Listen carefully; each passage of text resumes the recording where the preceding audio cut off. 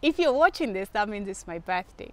And this is a gift to you, to thank you for being here, to thank you for engaging with me, subscribing, liking my videos. Maybe you came from a different platform, Facebook or Instagram, and we've been engaging there. I want to say that I appreciate you. I am only here because of you. I am here with the number of subscribers that I have right now because you chose to subscribe to my channel, and I don't take it for granted.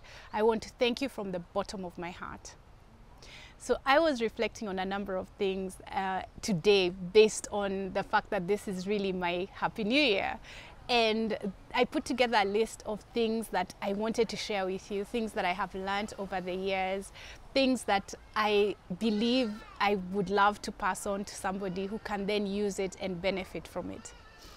So the first thing that I would love to say is that change is really good for the soul. If you've watched my videos, then you know that I moved from Nairobi and I moved to Nanyuki, and it was a big change at the time. I made the decision really quickly because I tend to make such decisions quickly so that I don't start to build these castles in the air and then build expectations and start to get disappointed. So usually when I'm making a move, like I'm making a huge change, I tend to just do it and then do it, like take action. So even when I travel, sometimes my family is always asking me, like, where are you going? I'm like, it's too early to know, because I can decide in a week, in 3 days, even in 2 days. And as long as I don't need a visa or anything like that in advance, I'll get onto a plane and go wherever it is. And a lot of things in life are really simple once you make the decision. If you can do something for yourself today even that will be like a change for you, whether it's using a different route to work, whether it's using the staircase instead of the elevator, whether it's talking to somebody different today on your way home, or sitting down with somebody else during lunch, or approaching a stranger, whatever it is, or taking a public speaking class. Like that is like something that I did Toastmasters, and I must say that even if you think you're a good speaker, you go and you stand in front of these people and you're just like you know, yeah, it can be shocking to the system, but I can promise you that at the end of it all, when you make these changes, when you stretch yourself and go outside your comfort zone, that it's actually really good for your soul. And the second thing I'll share with you is that comparing yourself to others is one of the ways to make yourself really unhappy. It will make you feel small, it takes away your power, you feel defeated, and then you don't have energy to do the things that you really need to do to get you towards the goals that you're maybe admiring in other people. So comparing yourself is something, it's a really toxic behavior, and it's something that I also have to learn. It's not something that I've stopped. I haven't overcome it fully. I still compare myself to other YouTubers with bigger channels, to people on LinkedIn who seem to have careers where they're advancing really fast, to people on social media, just seeing different lifestyles and all that. But the thing that I tell myself is that when I'm comparing myself with somebody, there's something that I'm admiring about that person. And I want to like look at it and see, is it really something that I want? Is it, you know, like if I'm admiring somebody on LinkedIn because they rose up the ranks as I've been watching them, maybe I used to work with them or something, and they've really gone up the ranks really fast, is that something I really want? I don't want to go back into corporate and have to go up that rank. So sometimes I'm looking at it and I'm thinking, I'm admiring, or, you know, I'm comparing myself and where I am with where they are, but they're on a completely different journey. And a lot of the times it's not even the journey that I want, but there's something inside that just kind of like comes up and says, hey, look at this person, they're making so much money, they've grown so fast, look at them, you watched their YouTube channel grow from 4,000 subscribers to 40,000 subscribers in a few months, what are you doing with your channel? So it's not something that I've overcome yet, but it is something that I reflect on when that comes up, and I ask myself, you know, is that what I really, really want? And what do I need to do to get me to that goal if that's something that I want? The third thing is to do things that are effortless for you. I know in school, when you failed in a particular subject, that's where your teacher told you to put your focus, and even your parents maybe got you a tutor. It wasn't your strongest point, but it was the area that was emphasized that you needed to put effort, that you needed to improve. And then we grow up and it's like we have this thing that tells us if something is really difficult, then that's where the reward is. But I beg to differ, because the gifts that you were given when you were born, the reason you are the way that you are is because that's contributing towards your purpose. It's connected to your purpose. So if you continue to do the things that are really difficult, they're not connected to your purpose. You'll struggle. You'll never be better than the person who's so good at that thing because it's connected to their purpose. So it's always best to focus on the thing that you're really good at. It's not to say that if there are things that you're not good at, you shouldn't put in a bit of effort in them. You can, to have a balance, to be better, to change, to get out of your comfort zone, to do something differently.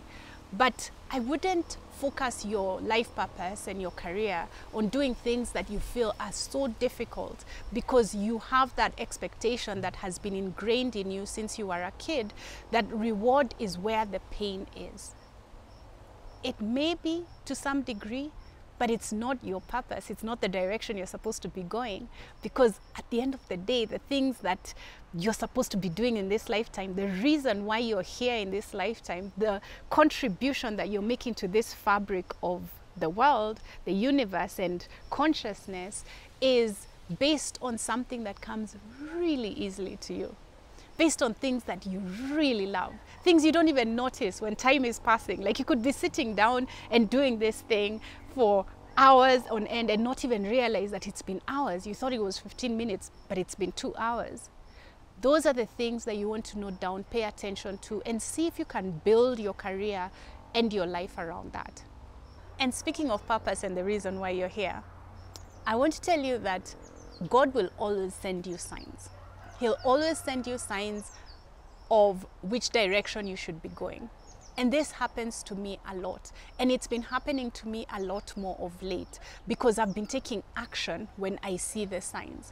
When my intuition tells me you should do this thing, or I set a goal and then I start to get inspired to call someone or travel somewhere or go do something, it's because I take action, I'm getting more and more of those signs coming up. Moving to Nanyuki was actually a sign as well. It was a sign that manifested itself and made everything that I did since I made that decision so smooth that it was even weird. Like, my friend predicted the house that I would be staying in. At the time, I'd only seen some really hideous houses and I ignored her telling me, make sure you get a place that has a fireplace. I see you in a place that has a porch. Make sure you get a place. Like, she was telling me about all these things and I was thinking, this chick is dreaming. She has no clue. And then she insisted that there's somebody I needed to call who we had met in a parking lot in Kilifi, exchanged numbers, not even called each other, and she insists that I need to call him because he lives in Nanyuki and he can help me get a house. And that's how I got my house. I made the call to the guy. He sent out my information to somebody who reached out to me, and then I got my house. Like, weird. I'm telling you. Sometimes I don't even like to share these things because people ask me, they're like, it just sounds weird. But I'm sure you have your own examples of things that have happened to you that are really hard for you to explain. Things that if you tried to tell people why you took that action, you would have to explain it in a way that makes sense. But you know very well, it never made sense when you took that step or took that action. And that's the thing. God will always leave you signs. The universe, whoever it is, Allah, your creator, will always leave you signs, because the things that you're supposed to be doing in this lifetime are, once you're aligned to them, they also want you to, there's a quote, what you want also wants you. So it's like God will will give you a sign so that you can take this step and take that next step and take that next step, and then also realize that you're not alone. Huh? You know, in this life we get scared, and it's also another tip of mine, like we get scared of doing things differently, getting out of our comfort zones, but in reality that fear is just in our minds, you know. So the other tip I was going to tell you is that take an emotional risk as often as you can. Like, just take the risk, because you're not alone. You're here to experience the fullness of life, everything that life has in store for you. So this fear that we usually have when, let's say, public speaking, when you're going in front of a stage and you have this crippling fear, as if people in the audience are going to take out machine guns and shoot you. Like, it's not going to happen. It's in the mind. It's emotional. It stems from maybe times when you felt embarrassed and you think that this is one of those situations where you feel embarrassed and you'll just want the ground to open up and you'll just want to die. Yeah, it's not that serious. And you'll find there's a lot of reward in doing those things, taking those emotional risks, because it's what also helps you grow. Just know that there will be signs, breadcrumbs along the way that will show you whether you're on the right path or not.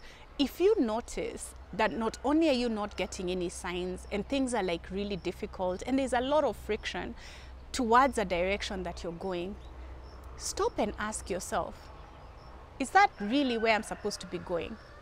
Why is there so much friction? Maybe the friction is so that you can go over the hurdle, but then there'll be a sign and things will be made easy to support that decision. Maybe the friction is because it's saving you from making a huge mistake or going in the wrong direction, partnering with the wrong people, marrying the wrong person, being in the wrong relationship, eating the wrong food, you know? So look for these signs, look for the points of least resistance, like a river. You know, when a river flows, a river doesn't make effort when it's flowing. It flows where there's least resistance. But look at how powerful a river is. Look at how powerful water is. Yet it doesn't struggle.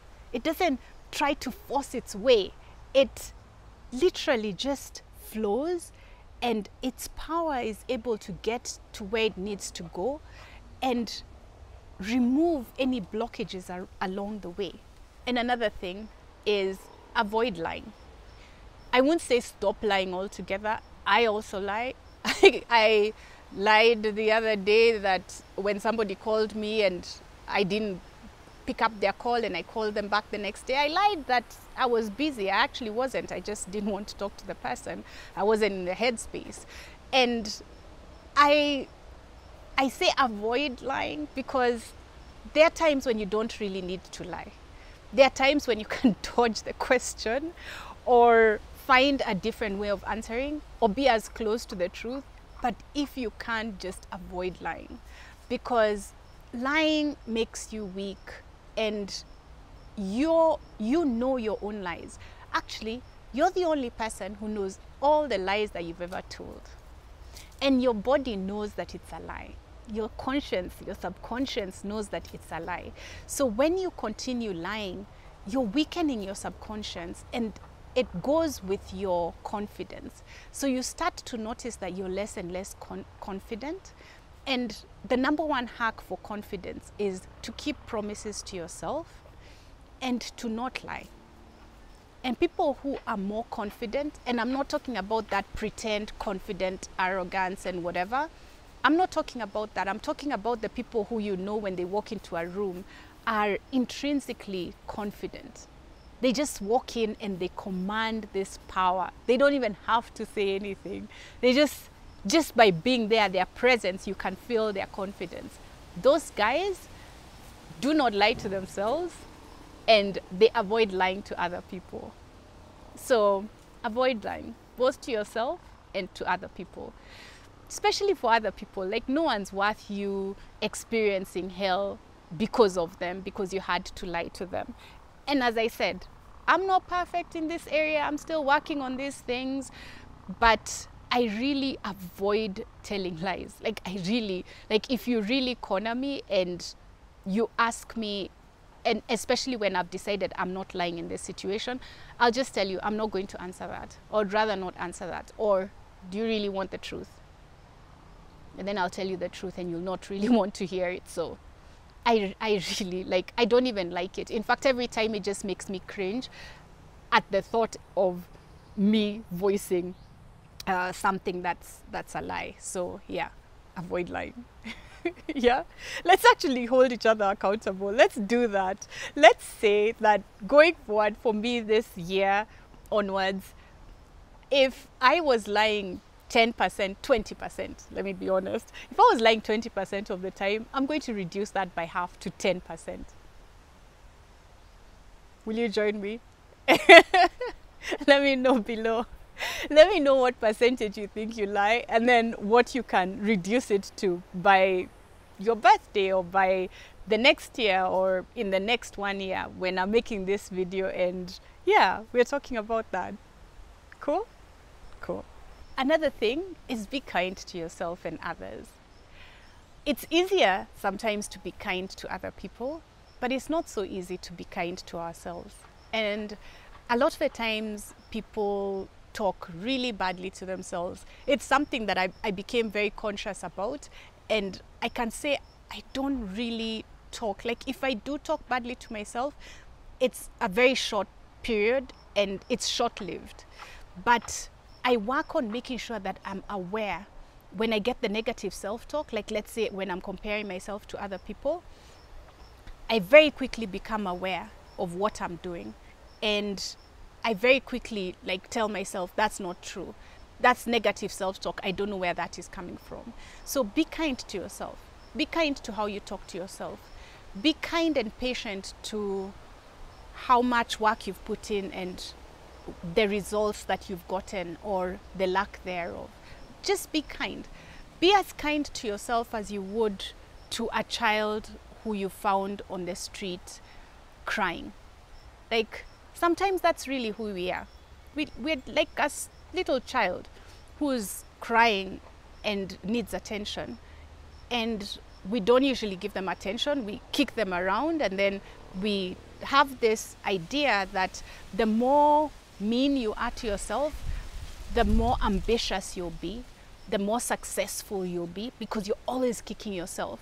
And you read about these high achievers who talk about how, you know, like they have this person in their head that's always like kicking them and telling them they're not good enough, and that's how they became a billionaire and stuff like that. But look at those people. They're not happy. Like, if you had this person who's telling you up until you reach 1 billion that you're worthless, or that you're not worth much, or that you're a failure until that point, no matter how much effort you've put in, no matter how far you've come, if you've got that person in your mind, do you think they go away when you get to 1 billion? No.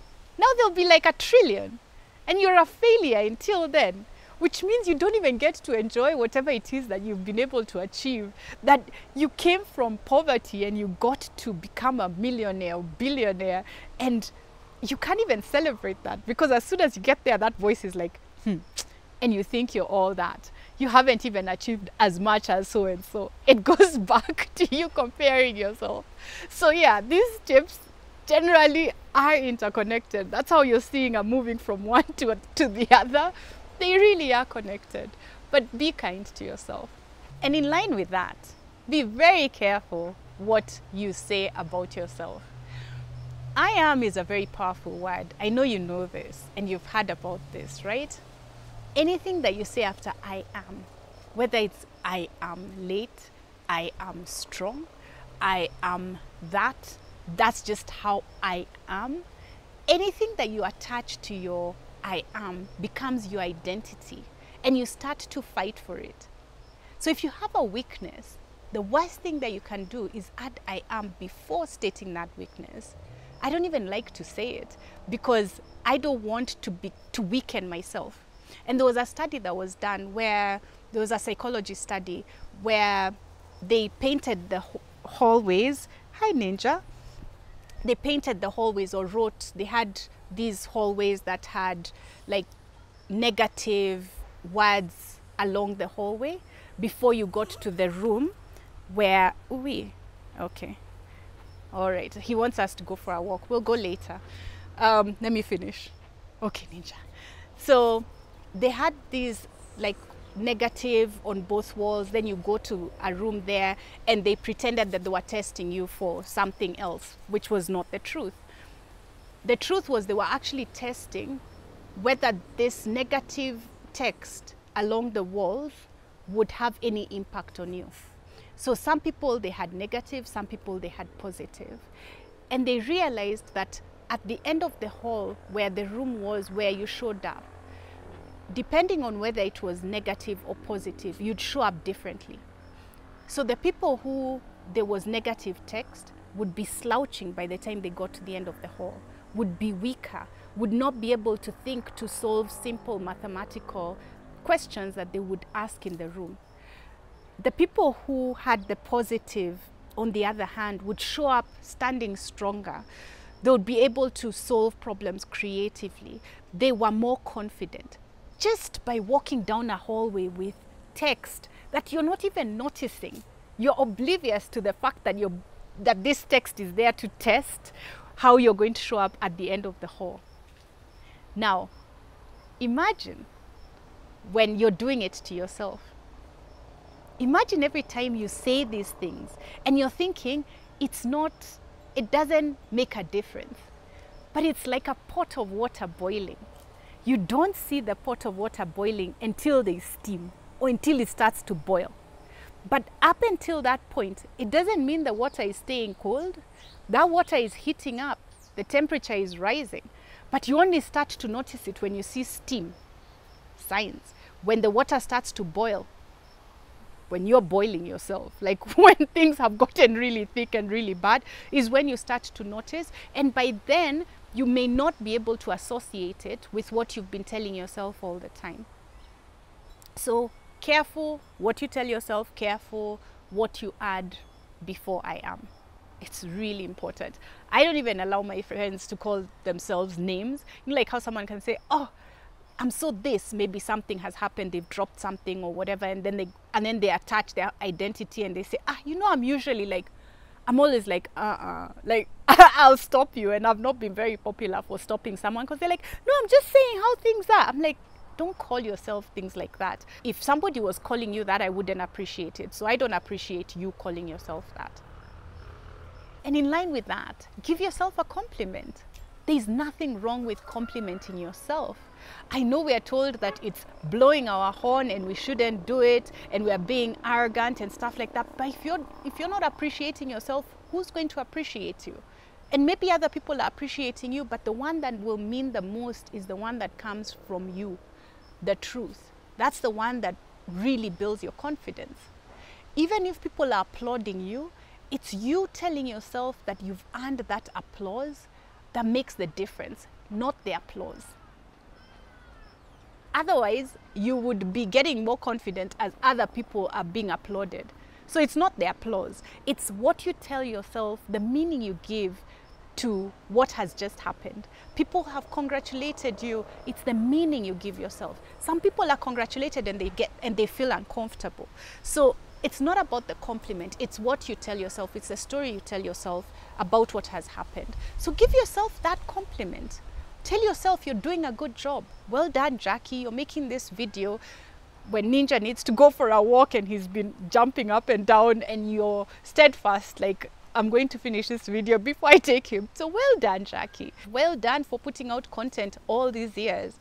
Growing your Facebook following, growing your YouTube following, your Instagram following, like, well done. Sometimes it's discouraging. I put out content and there's no reaction, it's crickets.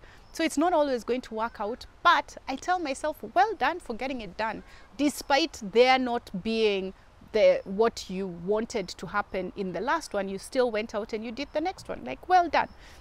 So compliment yourself. I think it's healthy for us to compliment ourselves in order for us to also be able to take in other people's compliments and give people heartfelt compliments. Did I say confidence or compliments? Compliments. You compliment yourself in order for you to be better at complimenting others and better at taking in compliments when they actually come to you.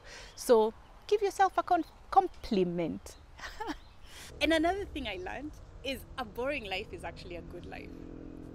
I know on social media it seems like everyone is having more fun than you, but let me tell you, even that party that looks like really exciting, if you look at it, even in the movies, there's always like lights flickering and all these things and filters to try and make it look like it's more fun than it is. Because no one's having that much fun, but it's made to look like it's a lot of fun, and that's why people drink, so that they loosen up and they feel like they're having that much more fun. But remember, at the end of the day, these are also just highlights. Like, you're not partying 24 hours, you're asleep, boring. You're having breakfast, boring. You're cooking, boring. You're washing dishes, boring. You're doing your laundry, boring. You're talking on the phone to a friend, could be boring. Like, there are a lot of boring things that your day is made up of. So when you compromise the boring for like what appears to be exciting, like drama, so that you can have like a more interesting life, it's not worth it. You know, a boring life is a good life. Sometimes you could just be doing, like right now, let's say for me, I'm recording this video, then after this I'll go take Ninja for a walk, then I'll come back, I'll make something to eat, maybe I'll watch something. But if you look at my day away from the highlights, it might appear that it's boring, but it's actually very fulfilling for me, and I'm enjoying myself. I could be doing something as simple as just lying on the grass and watching the clouds or watching the stars, and it appears boring, but for me it's interesting. I mean, I love it. I love seeing the clouds changing, or at night I love trying to figure out where is Libra, where is Venus, which is Orion's belt, where are the three sisters, like all these really interesting things. And the sky has a lot of fascinating things, and there's even an app that you can use that will tell you where different things are. Like, there's excitement in that. But somebody looking at it from the outside, expecting that life is supposed to be like the Kardashians, drama all the time, might call your life boring. And you too might look at your life and think, yeah, my life is so boring, I don't really do anything interesting. And as long as you're taking those emotional risks, you're doing things differently, you're doing things that challenge you, you're taking different routes, you're exploring different things, you're talking to strangers, you're going to for lunch or breakfast or drinks at a place that you've never been, and you're making conversations with the guy at the bar who you didn't know before. Like, as long as you're doing those different things every so often, then a boring life is actually a good life. Like, it's actually totally cool. Don't exchange this for drama, or trying to be like dramatize your life, or trying to exaggerate your life. No. If you have those kind of friends who need you to be like, oh, you know, last weekend we went out and we did this, and we, you know, like your life has to be so fast paced and full of so much thrill, to the point where you have to lie, don't lie, to make it sound more interesting than it actually is. You know, if those are your friends, you need to also consider, because that means you can't be your authentic self around them, so they get a part of you that is not really the real you. So yeah, so a boring life is a cool life. Oh, and I have one last one. Do something childish. Do something childish today. Like, there are sometimes I do the most childish things. I'm driving down a highway, I lower my window and I start saying hi to people as I'm driving by, like pedestrians or cyclists, and I'm like, hey, nice. You know, like, I do really childish things, but I honestly think that it's one of the things that keeps me happy, because I don't take myself too seriously. And honestly, I feel like such a child. Like, even now with my birthday, and don't ask my age, now with my birthday and any birthday, like, I've always wondered, like, who is that? Like, I don't recognize those numbers, because I feel like such a child, and I behave like such a child. My friends know this, and I make no apologies, by the way. I really am a child. So do something childish. And if you have a child, go do it with them. Like, if you have kids around you, if you have the opportunity to do it with kids, like, go do it with them, because it's double the fun. But do your childish thing, and I'm going to go do my childish thing. So stay tuned as you see what exactly I'm going to do. Oh my gosh. put myself under pressure to do something childish. Thank you for being here and watching my stupidity.